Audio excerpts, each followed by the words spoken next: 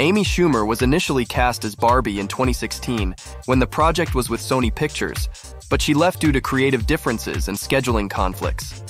The project later moved to Warner Brothers, with Margot Robbie taking on the role.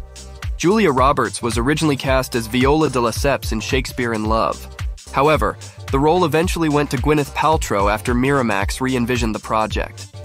Anne Hathaway was initially set to play Tiffany in The Silver Linings Playbook, but left the project due to creative differences with director David O. Russell. Jennifer Lawrence was then cast in the role. Britney Spears was considered for the role of Allie in The Notebook. She even did a screen test with Ryan Gosling, but the role ultimately went to Rachel McAdams. John Travolta was originally offered the role of Forrest Gump, but turned it down to star in Pulp Fiction. The role eventually went to Tom Hanks, whose performance became iconic and earned him an Academy Award.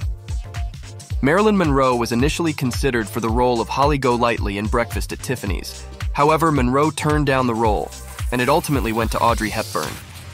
Claire Danes was among those offered the role of Rose in Titanic, but she declined, feeling unprepared for another romantic epic after Romeo plus Juliet with Leonardo DiCaprio. Ultimately, Kate Winslet took on the iconic role.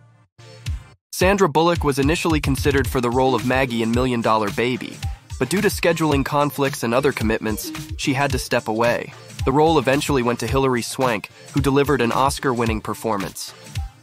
Tom Selleck was initially cast as Indiana Jones, but had to turn down the role due to his commitment to a TV show. As a result, the iconic role went to Harrison Ford. Angela Bassett was offered the role of Letitia in Monsters Ball, but turned it down because she felt the character was stereotypical and didn't align with her values. The role eventually went to Halle Berry, who won an Academy Award for her performance. Tom Hanks was originally considered for the lead role in Jerry Maguire, but scheduling conflicts prevented him from taking the part. The role ultimately went to Tom Cruise, who delivered a memorable performance. Jack Nicholson was offered the role of Michael Corleone in The Godfather, but turned it down. He believed that the role should be played by an Italian actor, and ultimately, Al Pacino was cast. Emma Watson was originally cast as Mia Dolan in La La Land, but she had to drop out due to scheduling conflicts with her role in Beauty and the Beast. Emma Stone then took over the role of Mia. Hugh Jackman was offered the role of James Bond in Casino Royale, but he declined the part due to the demands of playing Wolverine in the X-Men franchise. Daniel Craig was ultimately cast as James Bond.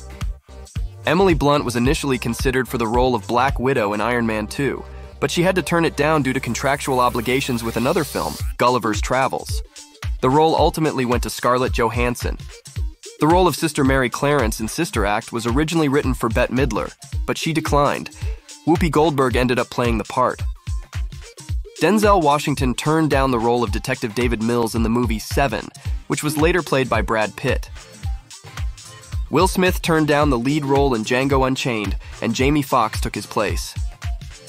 Sir Ian McKellen was considered for the role of Dumbledore in Harry Potter, but it was ultimately played by Richard Harris. Angelina Jolie turned down the role of Alex Munday in Charlie's Angels, which was then played by Lucy Liu.